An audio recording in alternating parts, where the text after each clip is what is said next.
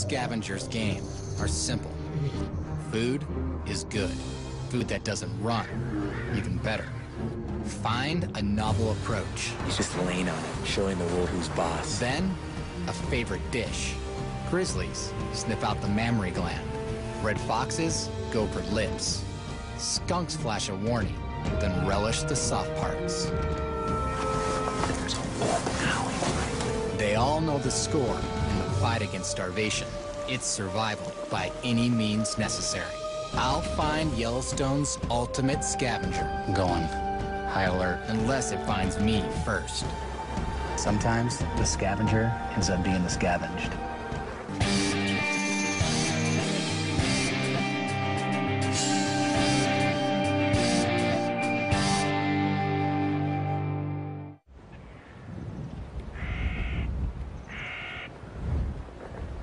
Like a lot of the animals in the area, I like to return to carcasses I've found over the years. And this one, I've had a lot of action on. Got a great situation here. The wolves killed a bison yesterday. And right now, I've got front row seats with 2 big gray wolves on it. Now I know there's grizzlies around, so I'm gonna sit back and see what happens. When the largest prize in Yellowstone goes down, word travels fast. In a flash, a golden eagle arrives. Then, one of the largest scavengers on Earth. The lineup continues to grow. Well, now there's 2 grizzlies at the carcass, and they're kind of trying to push each other off. And while they're fighting, there's a lone wolf coming in and picking up the scraps. But this isn't a fair fight. And the big grizzly, he's not even eating. He's just laying on it, showing the wolves who's boss. Size appears to win the day. But in the world of scavengers, everything isn't as it seems. And the grizzly doesn't always come out on top.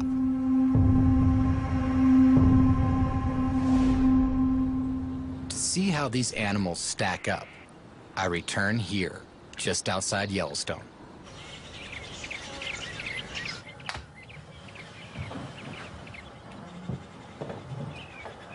Do they think the bears are still sleeping? No.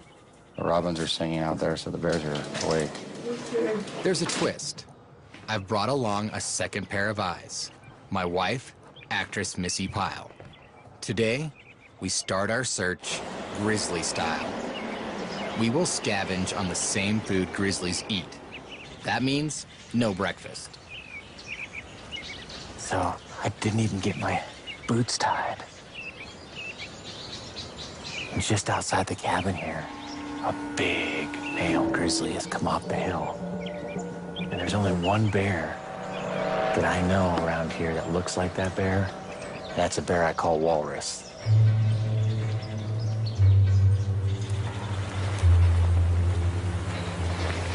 This morning started off with a good cup of coffee and a bear sighting right off the bat. So we've thrown From our... the window of the cabin. Yeah, so we're through our packs on quick. Now we're gonna try to catch up. One of the biggest issues is not forgetting that there are probably 50 other bears around here. So getting fixated on a bear like this can be fatal. We still haven't found the big boar. He's likely out here moving across, but surprising how good a bear, even of that size, can hide down in that sagebrush. So we're gonna climb up here, gain a little elevation, and just look around, glass, and hopefully we'll spot him. During our ascent, a storm blows in. And our scavenger diet starts to take its toll. I must eat something. Oh no, here comes the puns. I must eat something. Oh dear, I don't know if I can handle this anymore. What do you think we should do? I think we should see if there's like a bear bed and breakfast in there. We can see if there's a vacancy.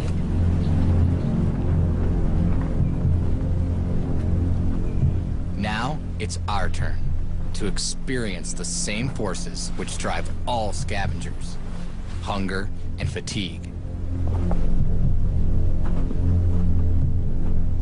There's a bear right out here. Right out here in the meadow. See it right over the top of the sagebrush? There's 2 bears. 3. Oh, wait. There's a sow and 3 yearlings. So there's 4 bears. And it's just cool to see a female with 3 cubs. That's pretty outstanding. She's done some good work. She's pretty incredible. A well-fed female grizzly births more cubs. And in Yellowstone, scavenging is where the energy is. Learning this lesson can make all the difference. Teach a cub to hunt, and he'll eat for a day. Teach a cub to scavenge, and he'll eat for the rest of his life. Yeah, when they find a good little spot, they'll dig frantically. Usually it's like a little rodent trail, and they follow the trail to the end and then eat the rodent. Yeah. The secret weapon is their nose, a sense of smell that is 2,000 times sharper than a human's. But other scavengers already have a hint of what's going on. And the first thing that cued me off to these guys actually was that raven. Did you see the raven flying around? It's typical for a raven and other scavengers to just kind of hang out by bears like this. They leave little scraps here and there, and then the ravens will come down and scavenge. And what he's doing right now, he's calling to the other ravens, letting them know there's a bear. And all the other ravens will start coming around, and they'll follow that bear. It's a really cool relationship. Then, another familiar face shows up. Exceptional hearing and little fear give the coyote its own competitive advantage. Like clockwork, the bears bring the ravens. The ravens alert the coyote. He's looking for the same thing those grizzly bears are looking for. Yeah. Come along. He's just listening for him to scurry underneath the snow. He looks like he's got something locked. Oh, there he went. So the coyote's gonna go over and look and see where those grizzlies are. They actually benefit being close to the grizzly bear. Coyotes, ravens, and other scavengers have learned to identify the grizzlies as a food source. For Yellowstone's boldest scavenger, look no further. Coyotes will track wolves back to their kill sites, despite the fact that wolves kill them anytime they get the chance. If we're going to eat, Missy and I have to embrace this attitude. After these bears leave, we should go over and look into their digs and see if there's anything we can eat. Can we do rock, paper, scissors to see who eats the vole? Why not? Let's not eat the... I don't know if I want to eat the vole, but like... Why not? Probably be bad for you. But we could go over there, just like the raven, follow the bears in their dig spots, and if there's like pieces of roots or anything like that, we can eat that. How did I get myself into this? It'll be fun. Over the years, I've scavenged from bears on a few occasions. This is like literally fresh Kodiak killed sushi. Pretty dang good. Now I'm gonna go with the muck tuck. Same thing that the polar bears down at the bone pile have been raving about all week.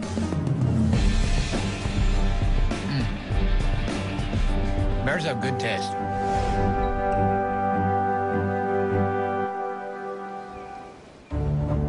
We can't get too comfortable here.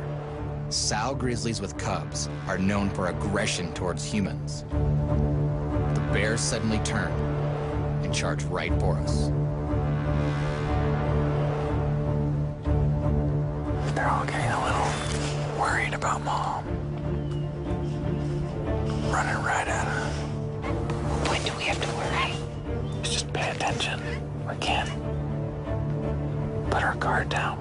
What's our plan? But the wind is whipping around, so they could be smelling us or another bear, but it's starting to get them nervous. The bears smell a threat, but they can't pinpoint our location.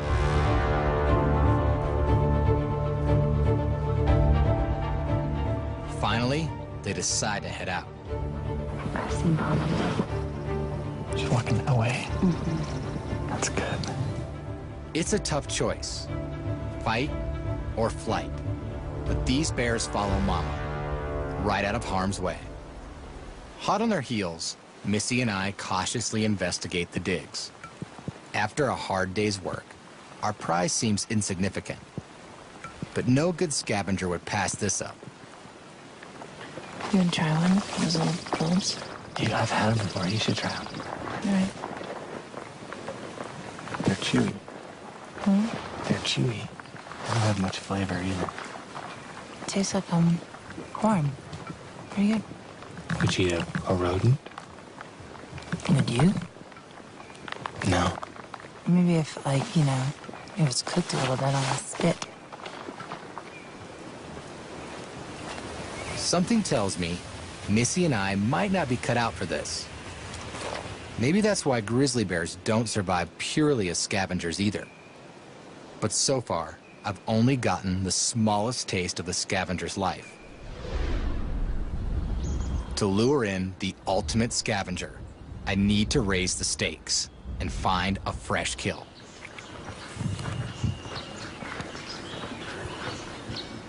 In the world of scavengers, one thing you don't want to be is the last one to the carcass. Usually whoever gets to the carcass first gets the most meat, and then it goes downhill from there. A carcass like this one is often fully consumed within the first 48 hours. Now, whether you have the smell of a grizzly bear or the eyesight of a raven, we as humans fall short when it comes to the senses. So what I have to use today when I'm looking for carcasses is my brain.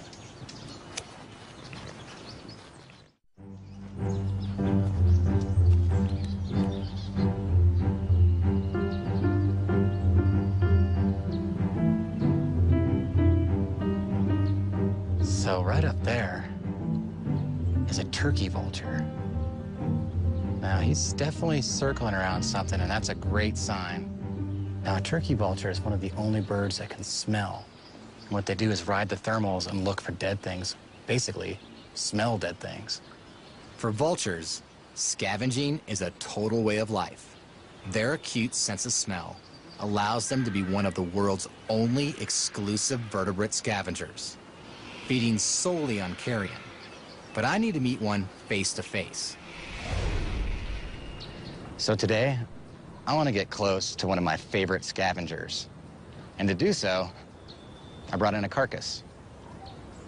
Meet Pilgrim, a rescued turkey vulture who works with handler Becky Keene as an ambassador bird to show a side of the vulture that is too often overlooked. Because they do such a dirty job. They're actually very sophisticated in how they keep themselves clean. She's got no feathers on her head, so when she's digging in those cavities, carrion is not sticking to her head. And they're more of a social bird also, you'll see them in the groups sometimes, so that's why she likes the entertainment. Odd as it seems, this carcass is not her idea of a party.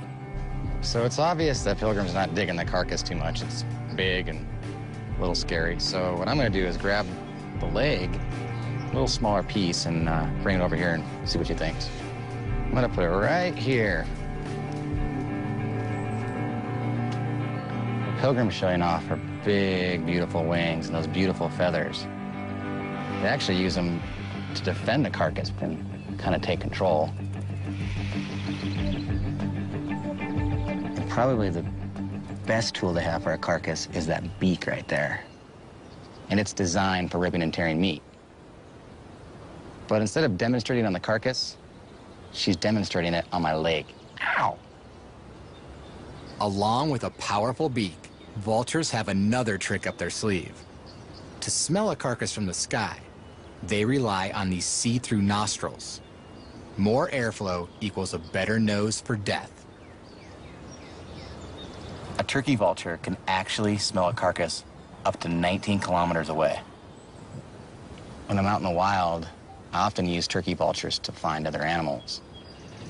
They can find a carcass way before I ever can. This bird is definitely circling right over this ravine here, down kind of in this creek bottom. So there's a good chance there'd be something dead over there.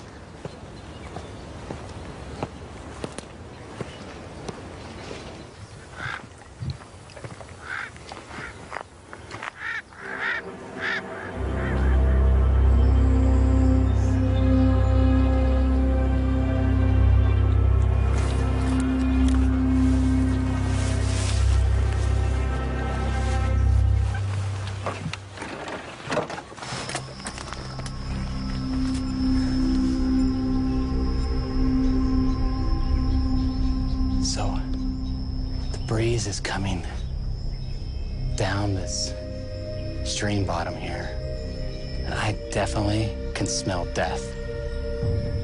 It is thick down in here. One of the worst things you can do is sneak up on a carcass. It could be a lot of things, so I'm going high alert right now.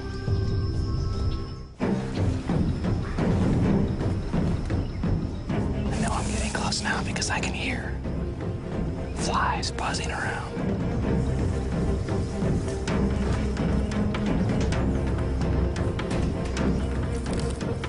Oh, right there.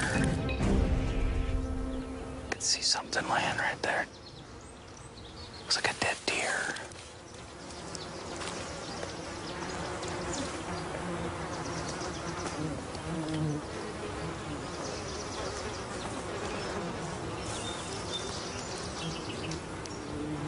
Well, it's a dead mule deer. Looks like it's been chewed on a little bit. And I'll tell you what, right now, if you had smell-o-vision, you would turn the TV off because it stinks. This is a great situation. It's just what I've been looking for. Almost a full carcass with a lot of meat left. So I'm gonna take it up a notch. I'm gonna do a full-on scavenger stakeout. Tonight, I hope to see which scavenger takes the cake.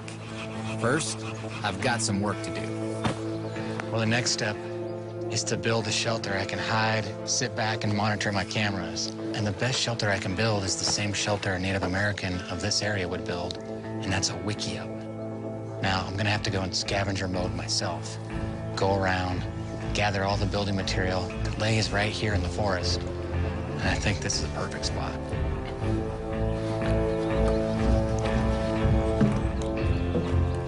Wickiups are quick to build, easy to abandon, and sturdy enough that many still stand to this day in Yellowstone.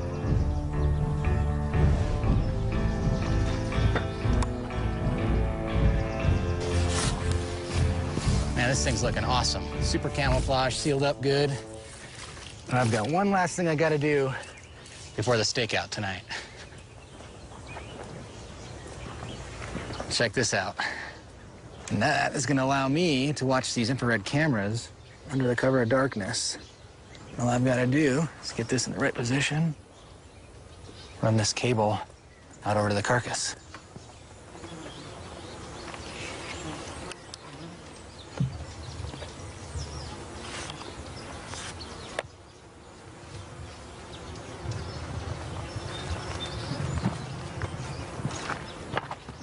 Sun's going down.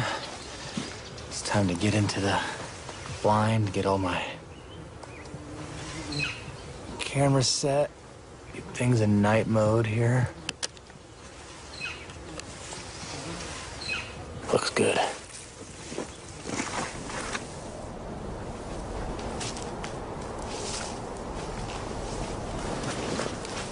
I've got my full infrared setup ready. Now I'm just gonna sneak back to my wickiup, sit tight, and watch what happens tonight.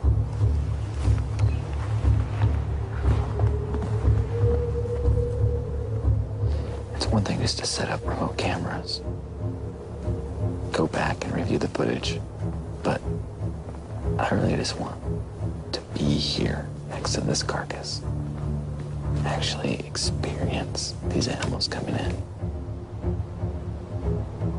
It's a long shot, but if it happens, it'll be really, really cool.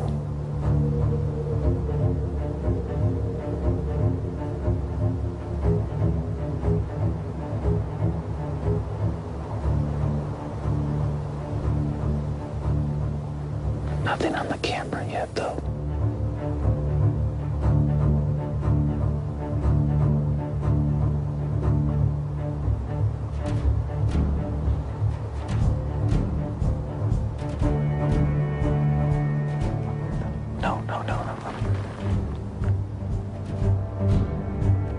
Mountain lions weren't on my list. They rarely scavenge. Usually, they provide the kills. Last winter, I stalked these secretive ambush predators. How cool is that? Mountain lions kill animals up to 8 times their size. They'll consume up to 11 kilograms in a single sitting. But that still means a lot of leftovers. I saw numerous scavengers take advantage of mountain lion kills. And one that is almost never seen in the wild, the pine marten. In summer, the pine marten is a prodigious hunter of red squirrels. But come winter, squirrels are less active. The marten looks elsewhere and finds a bounty. Just up here is a pine marten. They live in these thick forests, so they're very, very difficult to see.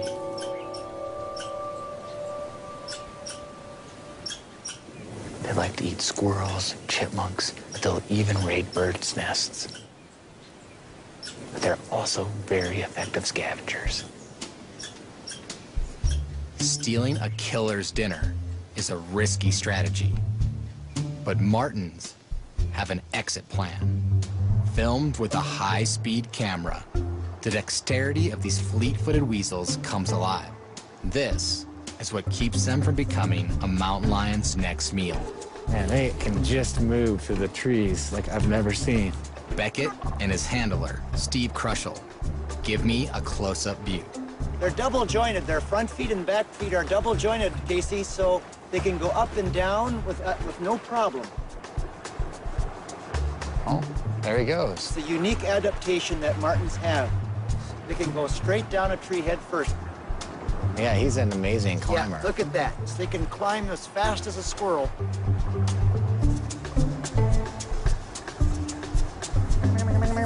Whoa, he is like lightning. You are so fast. Martens showcase a talent for survival, but not dominance. When push comes to shove, speed only gets you so far. The real contest will be settled here at the deer carcass as soon as the lion leaves.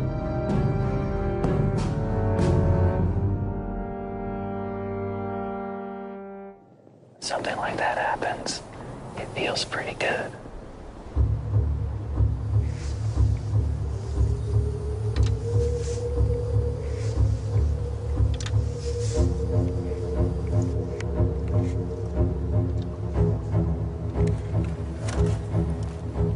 I just heard something out there.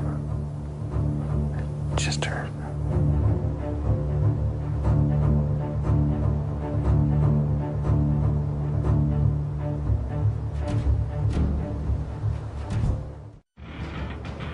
It's a young wolf. He's coming in. Let's see. He's acting hesitant. Here's an animal that does it all. As a pack, they kill. Yellowstone's wolves kill and eat an elk every 2 to 3 days. But on their own, they're elite scavengers. The wolf's stomach stores up to 10 kilograms, enough to survive for weeks without any fresh meat. In a pinch, they'll live off just hide and bone. He's acting hesitant. Something's up. This wolf wants no part of the carcass. Without the protection of the pack, he looks vulnerable, even shy. Then, he's gone. here, preparing for days, and then have a wolf come in and bring him to go away.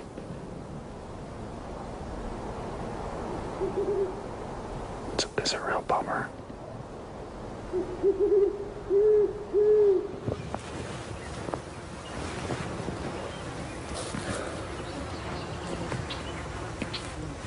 That was a long night without much action last night. Man, this thing has gone from smelling bad to smelling really disgusting.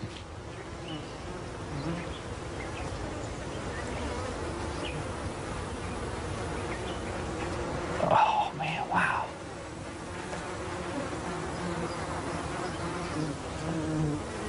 But if you look right back there, there's definitely some scavenging going on.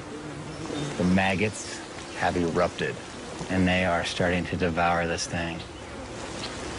Now, we're not talking just a few maggots. We're talking millions of maggots, all different ages. It's like a river of maggots moving in and out of this carcass. And you can see the steam coming up. And this thing is really alive, even though it's dead. Maggots are the secret weapon in the scavenger world. What they lack in size, they make up for in force.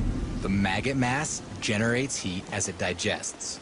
It can reach a blistering 53 degrees Celsius. And heat means steam.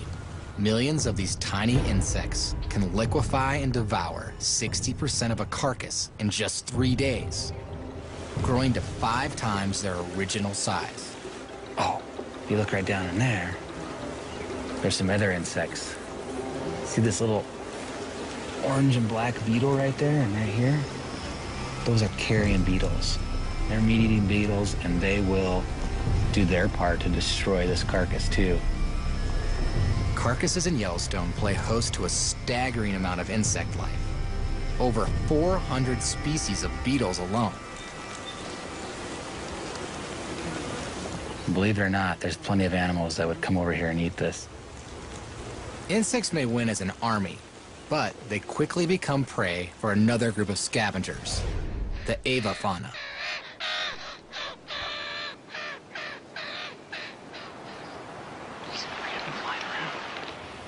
To be the ultimate scavenger, one quality stands above the rest: intelligence. And the ravens got it. But to see it in action, I need a bird's eye view. Way up that tree is a nest. Now, I think it's active, but there's only one way to find out. You might wonder why I have a bow and arrow. Well, this arrow's been equipped with a long, lightweight string. Just shoot this arrow up over a limb, grab the string, tie a climbing rope to it, and climb up to the nest. Now, once I'm at the nest, I'm gonna fix a little remote camera so I can see what these little raven chicks are up to. Now for the hard part.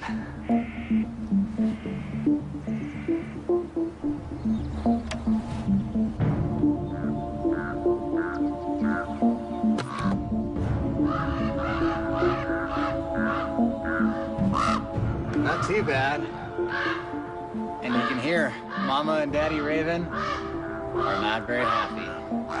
Try to do this quick to minimize impact on the nest. Get out of here.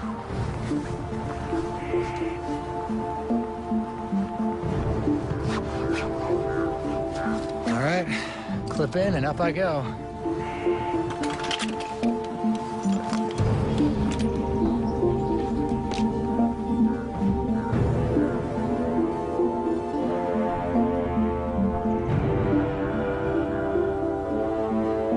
Right about now, I wish I could fly like a raven.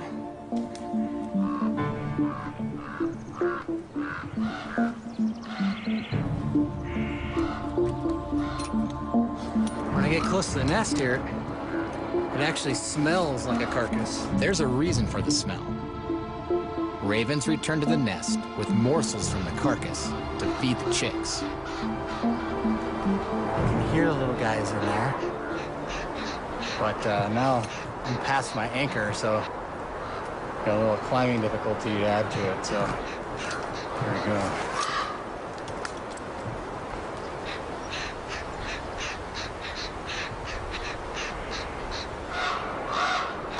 Now they think I'm mom. They're laying down tight, keeping warm, opening their mouths to be fed. These little guys don't know any better yet. They just think I'm a funny-looking raven. It's gonna be really cool to watch these little ravens grow up. The chicks are right on time. The raven hatch coincides with peak food availability. It's one of the big reasons ravens are the most abundant avian scavenger in Yellowstone. The other reason is a peculiar intelligence that is still dimly understood. They use beaks and wings to communicate with human-like gestures. They arrive in swarms to overwhelm larger scavengers, and they connect the sound of gunshots to fallen carcasses nearby. New research suggests their intellect matches that of chimps and gorillas.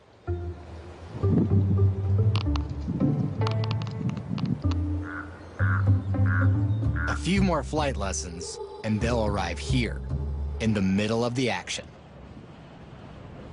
But the raven's smarts don't make it top bird in Yellowstone's pecking order. That honor is irrefutably held by an eagle. To see a bald eagle in its scavenging prime, I leave Yellowstone for a place that's equally wild. Southeast Alaska, at the peak of the Fall Salmon Run. And I'm here to witness one of the biggest scavenging events that I've ever seen. Amazing.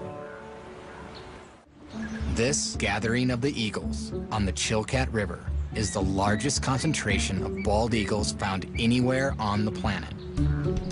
Thousands of bald eagles have come to these shores to feed on the dying remains of chump salmon just after they spawn.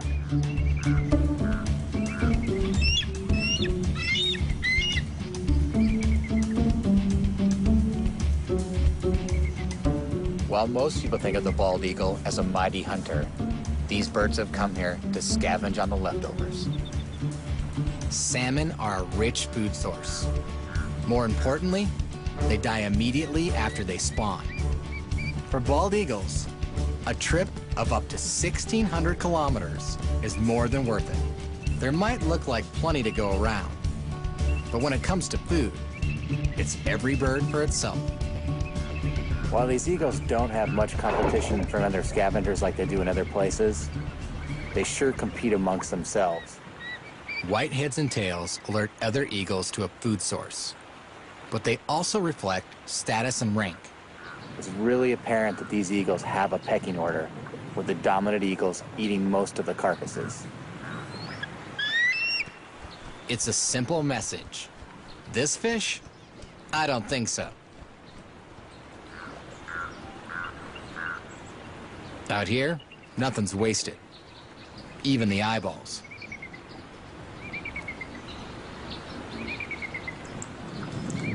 Scavengers really complete the circle of life. When these salmon swim up these rivers and die, the eagles find new life in them. It's really quite a beautiful thing. And life goes on. And what a beautiful place for life to go on.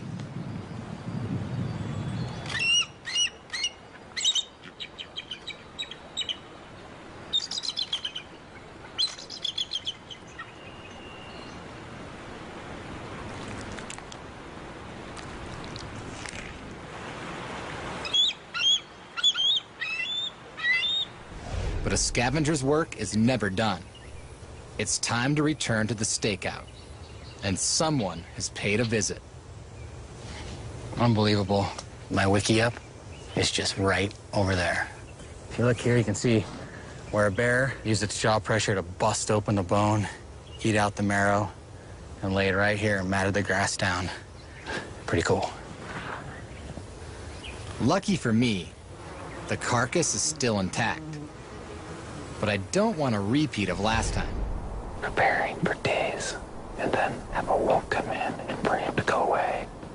It's a real bummer. It's possible the wolf caught wind of my human scent. To put the odds in my favor, I need to be undetectable. I don't want animals to come back here and get scared away because they know I've been here putting cameras up, so this stuff will kill the scent.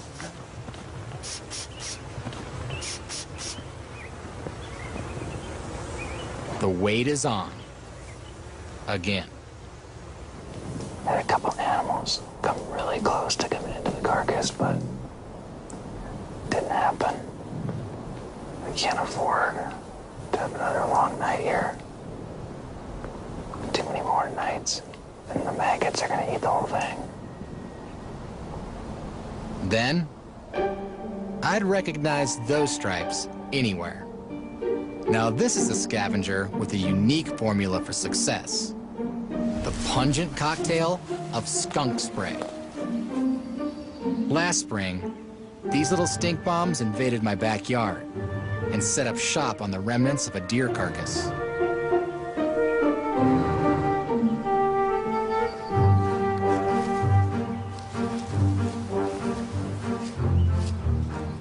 But this little guy hasn't learned his best defense yet. So right now, he's charging me just like a grizzly bear. You're pretty tough, aren't you? But soon, there's no way I would ever get this close.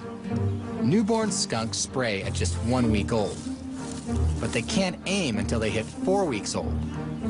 This guy is right on the verge.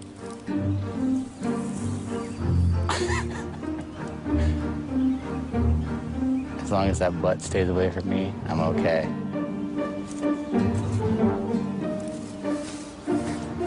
Moving a skunk baby to a carcass. Not the smartest thing I've ever done.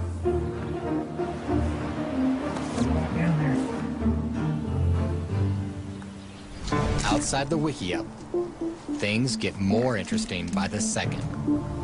Definitely the family of skunks, but they have a friend along. Oh. And they're not getting along, so I don't think they're friends. A little more tooth and claw, and this stink bomb might explode. The raccoon may be outnumbered, but size, razor-sharp claws, and lightning-quick reflexes allow him to hold his own, at least for the moment. I'll tell you, skunks are brave. They're like little grizzly bears. They just charge right in there. Ooh, wow. Oh, I think that time the skunk made a direct hit. The raccoon's trying to clean himself with a spray. Skunk spray is like tear gas, a volatile brew of noxious compounds that chemically irritate eyes and sinuses. I'm sure things don't taste very good when you have odor de la skunk right on your face. Something tells me this raccoon won't push his luck next time. So in the battle of this carcass, the skunks win.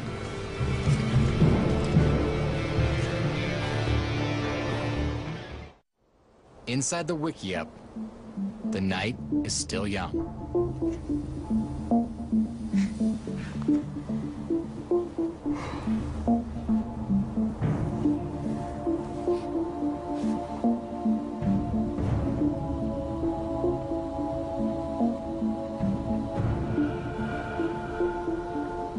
The wolf is back.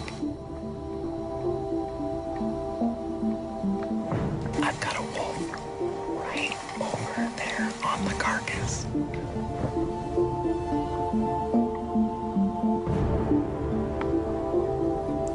This wolf is brave. It took a risk, broke away from the pack.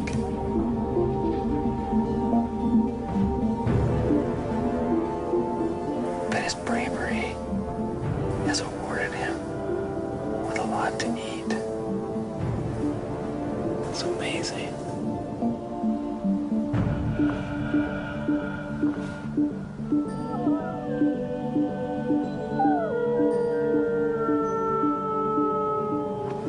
There's a wolf now. Unbelievable. Everything I thought I knew about this wolf is wrong. For starters, he's not alone. And he's not shy. He's the bold one. He probably knows I'm sitting right here.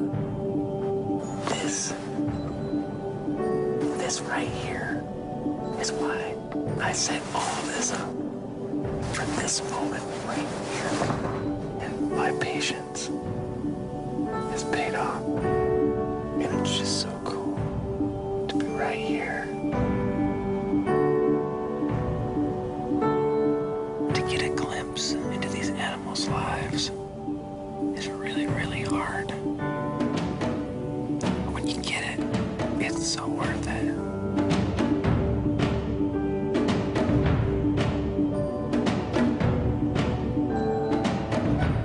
Now I understand why a wolf may truly be the ultimate scavenger. Beyond physical prowess and pack collaboration, they have an X factor, the power to surprise. A healthy adult bison was once considered unkillable by any predator in Yellowstone. But wolves taught this bison its lesson the hard way. Years have passed, and bacteria and insects continue to scavenge. But one time I returned to this carcass and I had a very powerful moment. Check, check, 1, 2. Right about the time we get the camera set up, the bison begin to take notice.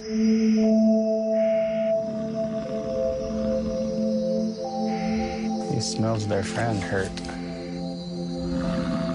With the camera rolling, we back off. I come to protect your friend.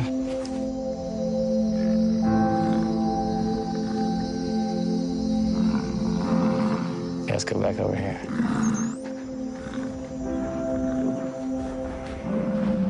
That bull is a giant.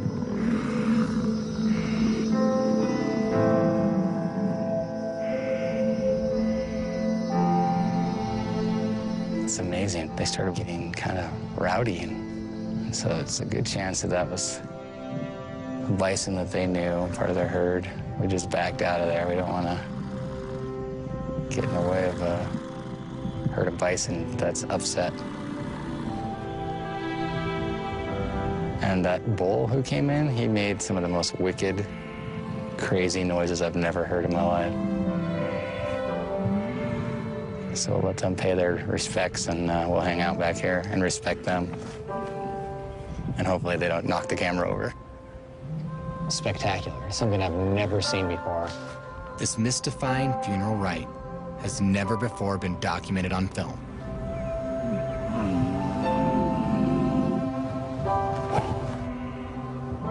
A single wild bison carcass amidst the oldest living herd in lower North America becomes somehow something more.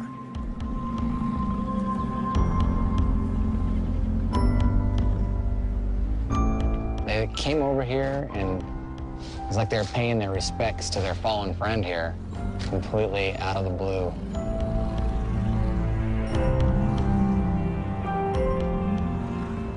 Something I'll never forget. After all I've seen, I'm beginning to think the ultimate scavenger can't be measured by size, speed, strength, or skill. Instead, it's the animal that understands how to best use everything it has to keep playing the game in this world or the next.